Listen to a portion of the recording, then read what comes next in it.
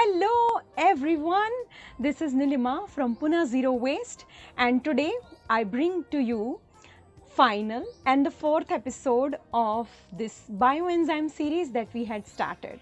This is one episode that is going to be very interesting, hopefully, because some people have already messaged me saying they are very eagerly waiting for these episodes to come to this final one. So today in this final episode, we are going to talk about different peels or different kinds of green waste that you can use and successfully make good kinds of bioenzymes. I will also talk about each peel's bioenzyme as well as their uses.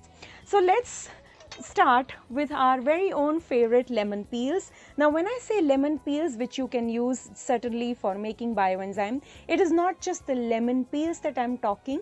It's about all kinds of citrus fruits that you can try making bioenzyme from. I have been very successfully able to make lemon peels bioenzyme, oranges peels bioenzyme, a sweet lime peels bioenzyme, and my next one is going to be pineapple peels bioenzyme.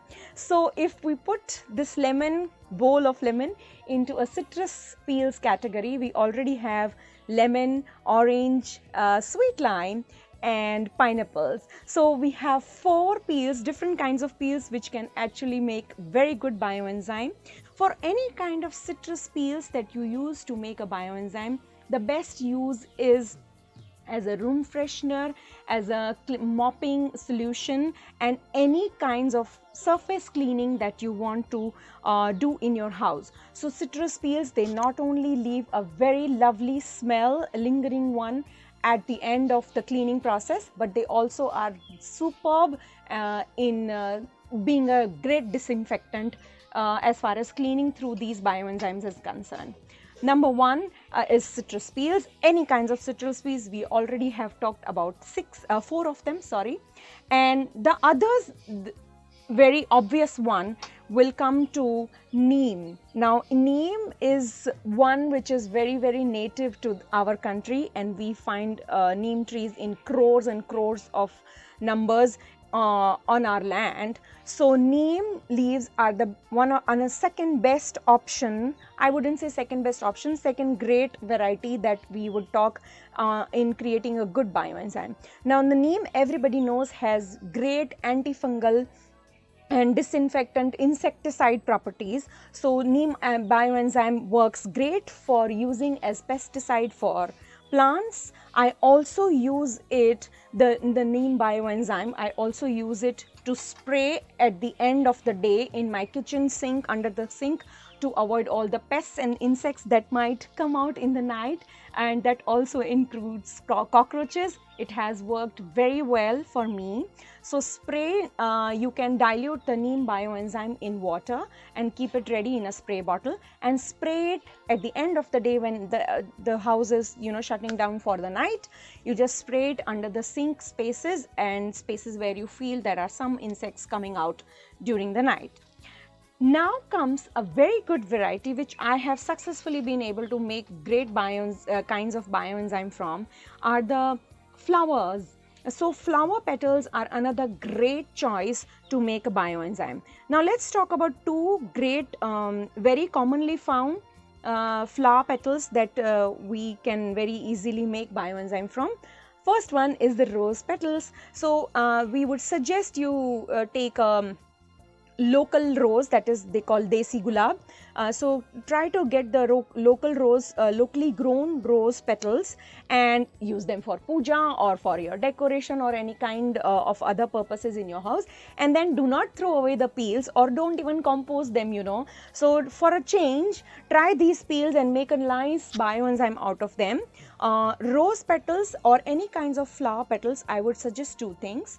Always separate the flowers, the petals from the flower base, and use the petals, measure them in the bowls as far as the measuring ratio is concerned, and then use the petals to make the bioenzyme. Now for rose, make sure that you get rid of these stems, throw them in the compost, nothing goes to the dustbin. So these kinds of these stems that you find in rose or any other flower should be sent to the compost, and use only the petals for making the bioenzyme. Similarly, okay, let's go talk about the rose bioenzyme usage. Best for the room freshener. I also use it as surface cleaner because it also leaves a great smell, great fragrance, lingering one. And I also use it as a fabric softener to be used in the second round of my washing machine load for while washing the clothes. So it is a great fabric softener and a nice fragrance also for the fabrics. Similarly, you can use marigold.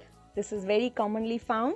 So marigold petals, again you have to separate the petals from the base of the flower, and also when you're left with these green waste, it goes to the compost. So marigold is a great disinfectant. It is a great pesticide. It's a great insecticide. So not just for the surface cleaning or even for a fabric softener that you may use the marigold bioenzyme, but also make sure you use it as a pesticide for your plants. You can dilute it in the water and spray it on the leaves or on the upper layer, even spray it on the soil for the plants in your house plants in your garden. It works great as a pesticide. Now comes the last two green waste that I'm talking about. They both will sound very unusual to you. This is one which I have been able to successfully try again, and that is a combination of green chilies and garlic peels. So as you can see, garlic pods are peeled, and don't throw away the peels to the compost bin. Save them, keep them in this. Since they are dry, you can save them in any container. And the green chilies, the very hot ones, so take these two in an equal proportion, and then measure three measurements of according to the container you're using to make the green chilies and garlic bioenzyme.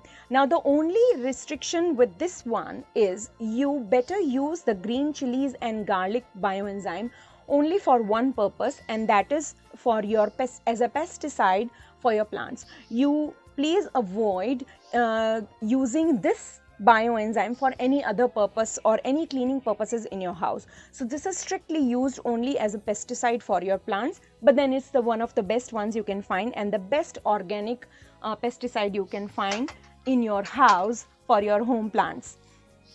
Last but not the least, now this is going to be my next project. I'm going to make it today after I finish making a video on for the bioenzyme series, and I have saved, as you can see, these are elaichi cardamom peels. So as most of the Indian homes will make tea and use cardamom while making a tea, I have saved all the peels. There's a jar full of peels, and I'm going to make a bioenzyme from the cardamom peels. This is going to be very, very interesting because I have read somewhere during my research on bioenzyme that the cardamom peels is not just a great room freshener, but it also can be made into an edible bioenzyme.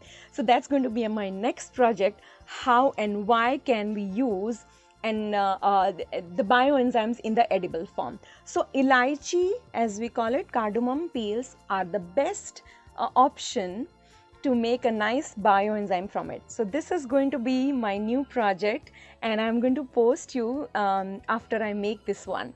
So today, before we conclude, let's count how many peels that we are able to identify to make great bioenzymes from them. Citrus peels, as you saw, the lemon peels, orange peels, sweet lime and pineapple. These are 4 great ones. So we already have 4 names under the peels that can be used for making bioenzyme. 5th and 6th are the flower petals. So I have used rose petals and marigold petals. So that makes the 6 options we have. 7th is the neem that we have talked already about. 7 is neem. 8th is the green chilies and the garlic pod peels that we will have, but only use it as plant pesticide. And ninth, which can turn into an edible bioenzyme, is the cardamom peels that we are going to use. Hope you like this tiny little series of 4 episodes that I have created, and hope it has been quite a useful one for you. Kindly post all your comments under all these videos. I would be very happy to receive questions from you.